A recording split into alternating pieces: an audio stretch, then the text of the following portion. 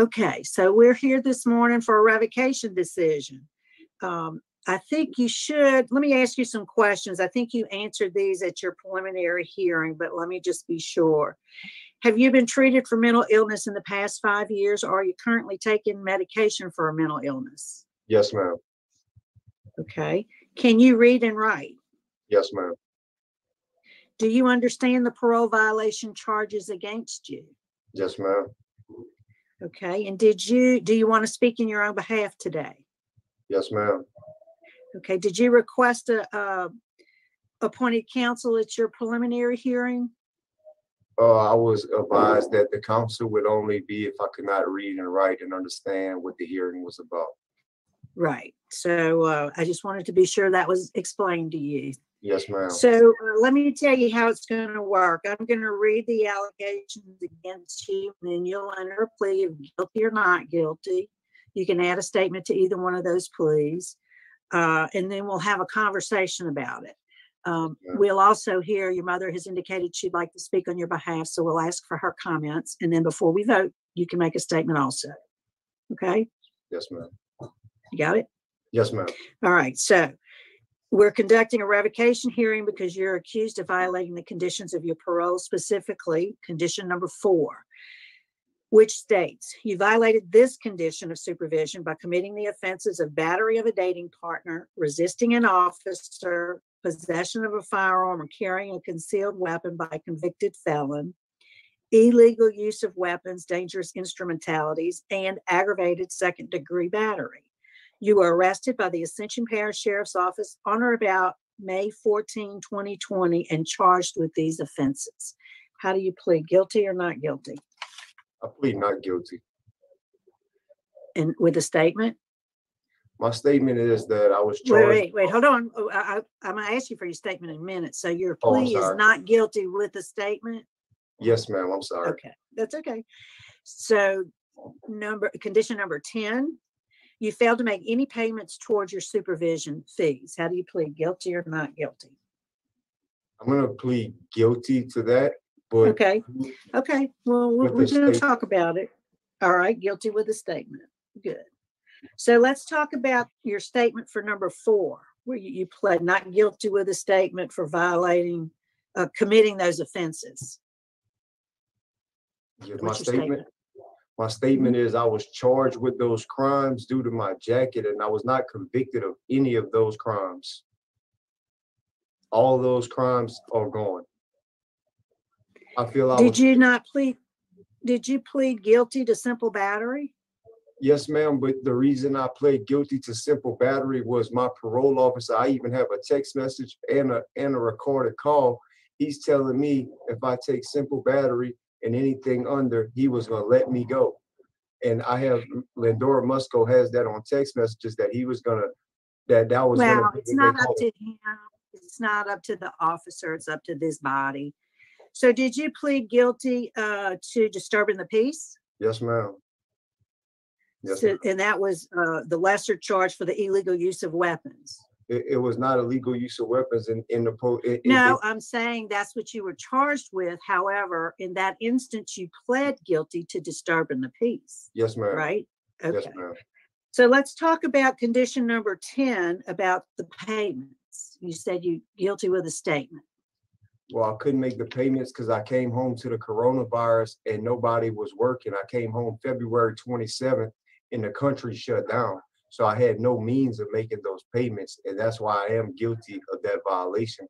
But I was arrested in May and they still sending payments. But I've been in jail 6 months. If I was to be able to make those, if that would help me to go home, I could make those payments today. I could pay that today. Right now. Well, so you could pay it today, but you couldn't pay it then? That's confusing. Well, I'm gonna be honest with you. I got a stimulus check in the mail Saturday, so I have $1,200. I can make my payment. Okay. Home today. I'm gonna be completely honest. Yes, ma'am. I get that. That makes sense. Good. Yes, okay, I'm gonna. I don't have any other questions. I'm gonna turn it over to my colleagues. Mr. Roche.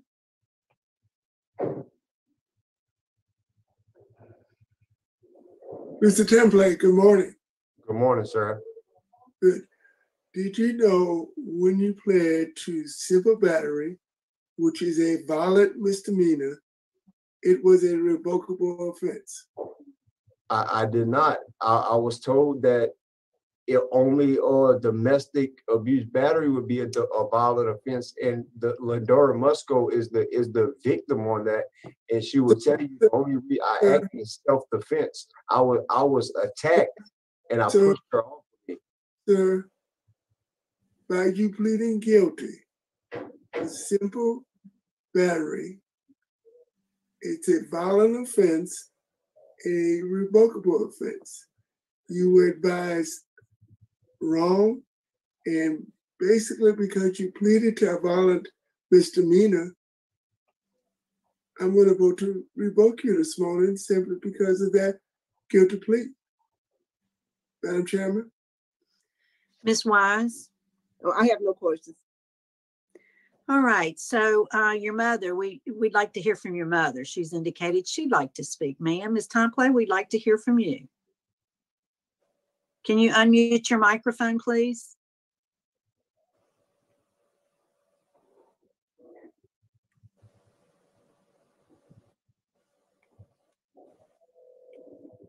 No, that was the video. Push the microphone.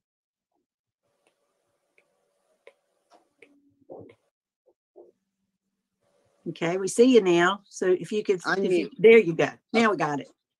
Okay, good morning. I'd like to tell everybody on the parole board and yourself, good morning. And I appreciate y'all taking justice. But as far as my son goes, I just like, my mother died of COVID, and the rate, he has a place to stay. He has my house. I own my house, and he can live with me. I have a car to get him back and forth from work.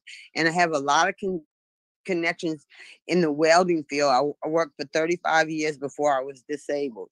So he has my complete backing, and I will pay his probation fees, whatever. And I'd like him to be home to be able to help me because I'm disabled, and he would do everything around the house for me, and I really could use his help. All right, thank you, ma'am. We appreciate you giving us those remarks this morning. Thank you. Thanks for hearing me. Yes, ma'am. Mr. Tomplay, what would you like to say to the parole committee? I would like to say that I was ill-advised about the simple battery. I acted in self-defense. I would have never took that. I got affidavits wrote. I got the victim right here that would tell you I acted in self-defense. And if my parole officer wouldn't have told me if I took that charge, he said, if you take that, I'll let you go. And I didn't realize I'd never been through this. I was ill-advised, and I wouldn't have took it because I've been in jail 6 months. I took that plea after 30 days, and I still sat 5 more months.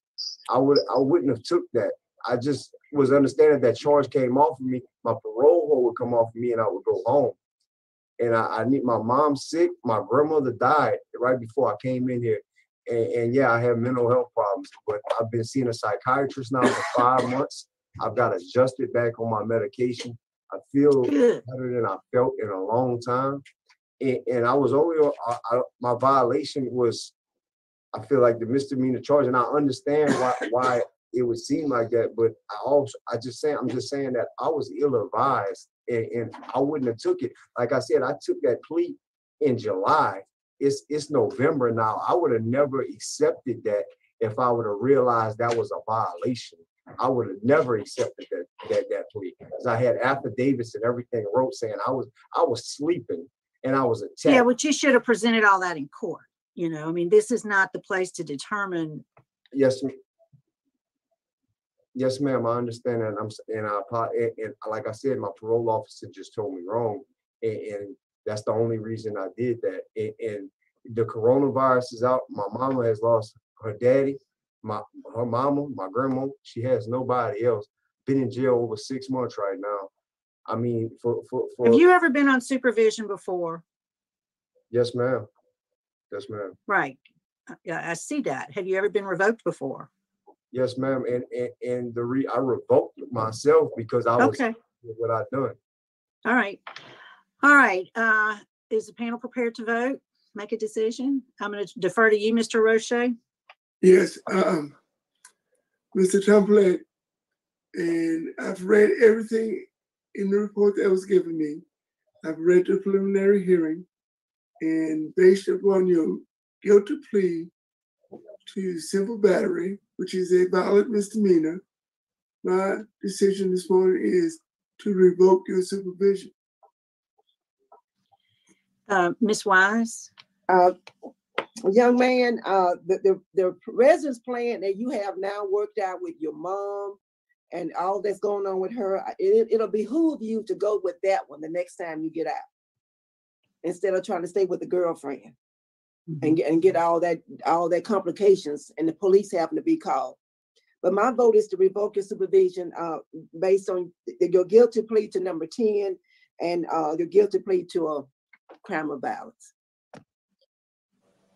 I concur with my colleagues. Mr. Tomplay, my vote today also is to revoke for the reasons that have been stated. So today, sir, your parole's been revoked.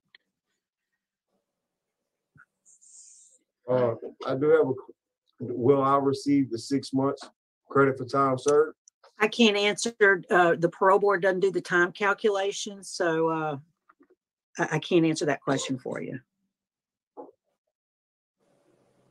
Ms. Hernandez, I believe that's the last case at attention. Can we please close out?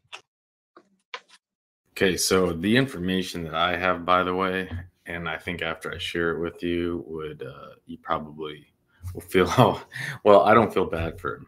Let's put it that way. Richard shared with me a few things. One is, I'll just go over this one right here, which is, this is maybe what he's being revoked for. I don't know. This is 2018. Impaired driver flips car, arrested for 5th DWI. 5.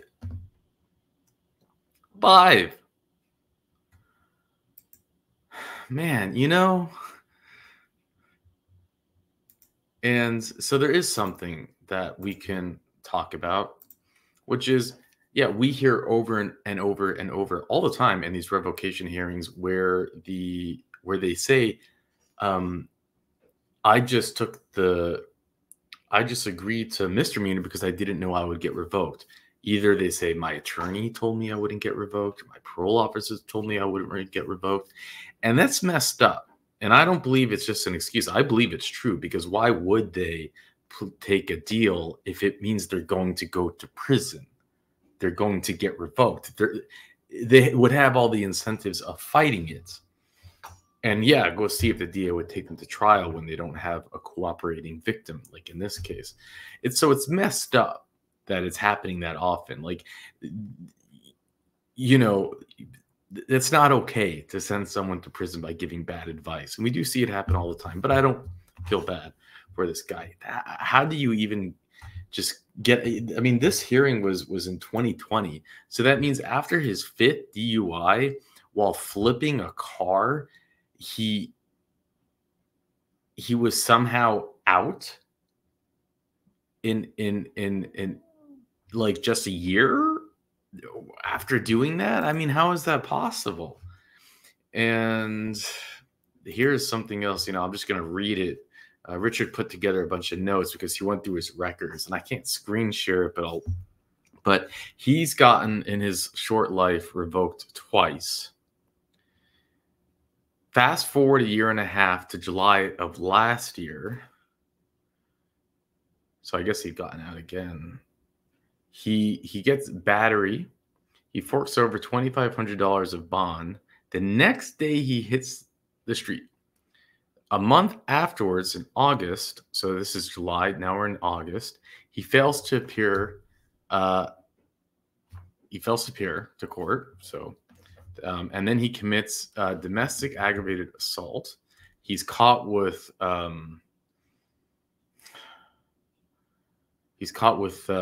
really, you know, heavy narcotic. Then he takes almost 2 months up until October. So now he's sitting in jail. He comes up with a $70K bond, and he hits the streets again.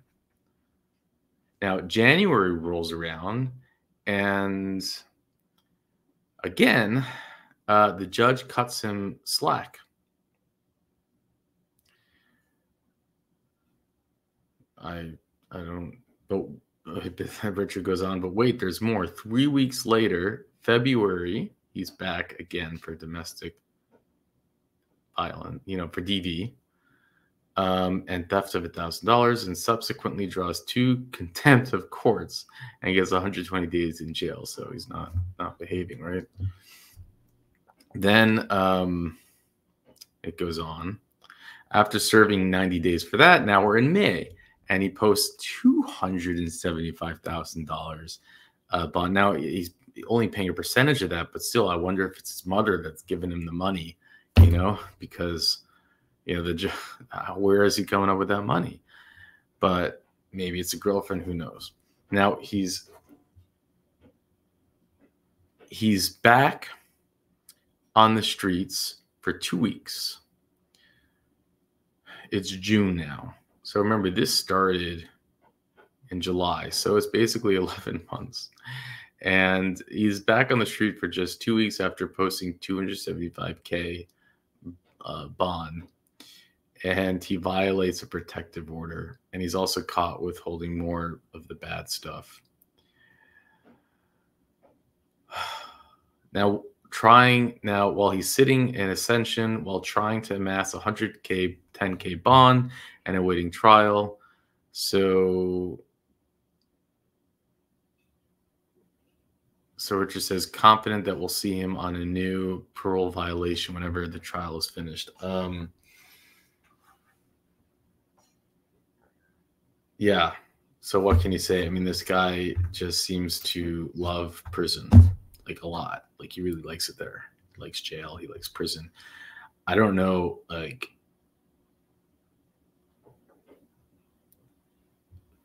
at what point does someone just get tired? But yeah, like I said, I can't feel bad for him. Anyways, with that, I'll let you go.